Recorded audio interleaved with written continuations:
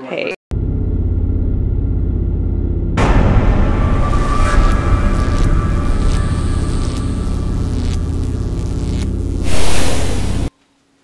Hey everybody.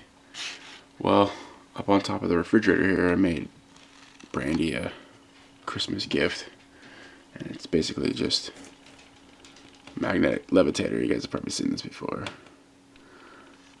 but I tried to make it nice and kind of natural.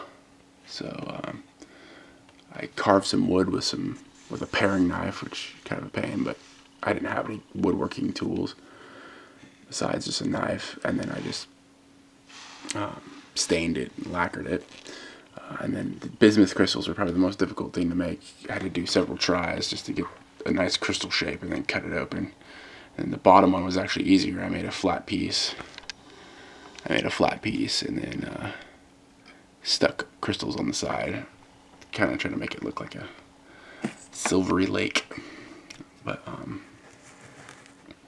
oh, and then on the wood here, a couple people spotted it, but I actually did some carbon burning with some high voltage, just NST, easy.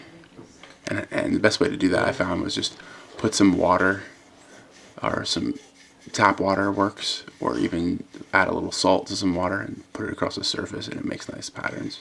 Look, there's nice fractal patterns. Yeah, I'll join you in a sec, babe. Mrs. is going to bed. And then I also made this. This is a hemp stick. I tried to match it, but couldn't match it exactly. I tried even peeling it off to stain it and stuff. Didn't work out very well. But this is kind of the spinner.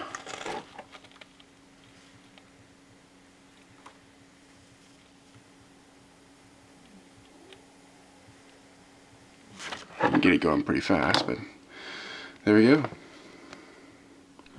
Brandi's Bismuth Levitator Christmas gift.